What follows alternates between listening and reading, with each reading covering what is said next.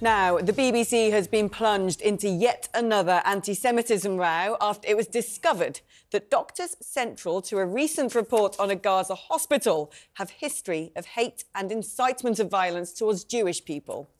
The emotionally charged material led the BBC's Israel-Hamas coverage across all platforms for an entire day. The shocking revelation comes days after BBC Director General Tim Davie was called to defend the corporation, claiming that they were, in fact, a beacon for impartial journalism. Well, we're still joined, of course, by former government advisor Charlie Rowley. When you look at this, it's pretty horrific. The BBC did this big report here where Gaza hospital doctors, who are always held up as, poor hospital doctors, these hospitals are being bombed, it's all the Israelis, they're interrogating and intimidating Arab speakers. They turned around and said BBC Israeli soldiers were committing war crimes. And then, wind the clock forward, 6 of the 8 people that they spoke to have been openly cited as essentially being massive Hamas supporters. And we're not just saying, with what's going on, we think the people of Palestine are suffering. We're saying they went on Facebook to say things like, oh, Lord, turn every Palestinian missile into a Zionist casualty, the Jew-defiled Jerusalem, we will avenge. I mean, these are not credible witnesses. If you're going to go around and say that these doctors are saying that Israeli soldiers are committing war crimes, you better make sure they're not associated with Hamas first. Totally. And let's not forget and beat about the bush here, the UK has prescribed Hamas as a terrorist organisation. And the idea that then, therefore, the BBC, the British Broadcasting Corporation, goes and interviews these people and to promote effectively and to give them a platform for their views when the conflict has to be handled with, the best reporting possible, with sensitivities on both sides. It is a war zone, it is a conflict, it's awful what's happening to innocent civilians that are obviously dying in terms of Gaza, but also the terrorist attack that took place in Israel was equally as awful, and obviously Israel needs to defend itself. So you have to have accurate reporting, but when you are in a country like the UK that has prescribed Hamas as a terrorist organisation, the UK's, leading broadcasting presents itself as the leading British Broadcasting Corporation. To go in and give these people a platform over and above anything else is just totally wrong. It is wrong. And I want to throw in a curveball. It's only a fairly recent policy by the BBC to hire locals as their foreign correspondents. Now, having done quite a lot of foreign corresponding myself, the job it's really important you have people from your own country. This isn't racist, folks, to do that job, because all the time when you're covering a story abroad, you're thinking, what will the people of Britain be familiar with? What will resonate with them?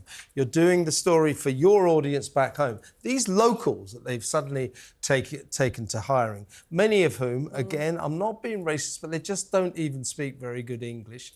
Why should they? They're from a foreign country. But if you're going to be on the BBC as a foreign correspondent, maybe you could speak English and maybe you could understand about Britain.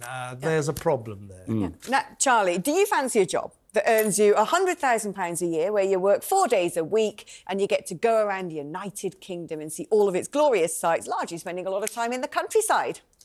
Well, that sounds very appealing, but I'd still like to come back here and join you from time to time. I'm afraid you've only got about a month of that left. But if you do fancy, once you've finished having all your fun on TalkTV, taking up that position, then I would suggest you become a train driver, because that is the deal that they have now got. It's pretty staggering. When you look at this, we knew that train drivers weren't being paid a pittance, but the average salary now is going to be £100,000 after a deal to end this long-running dispute with one of the biggest franchises. This is double. I mean, the sort of base salary is £67,000, so double the average pay of £34,000. But on top of that, it's 4 days of work, and every extra shift they do, they get paid £600 on top of that. I can see myself at the front of a locomotive, choo-choo. I think I'd be good at it. £100 for train drivers. What do you think? Well, I think that is over and above perhaps what your average punter would think is appropriate. But given the average salary is right, it's about 34, 36k in the UK. There are people who are. I mean, look, you've got to get around the country, and I'm sure there are. It must be very technical to drive a train. I'm not technical enough at all, so I'd probably fail on the first hurdle. We probably wouldn't get through to the first stop, actually, if I was driving a train.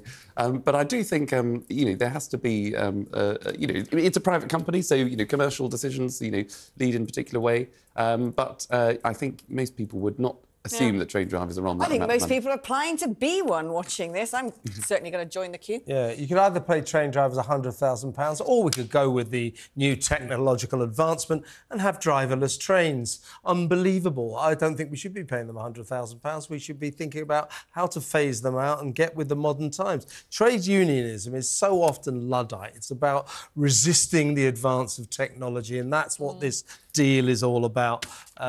We won't need train drivers for much longer. Well, just I think one thing that people want in this country is if you're going to earn that kind of salary, is that you shouldn't have the strikes that go along with it, because they will continue. Turn up to work. Exactly. If you're going to be paid that amount, make sure that the trains run on time, that they constantly run, they continue to run, and we don't have this. Just move the trains.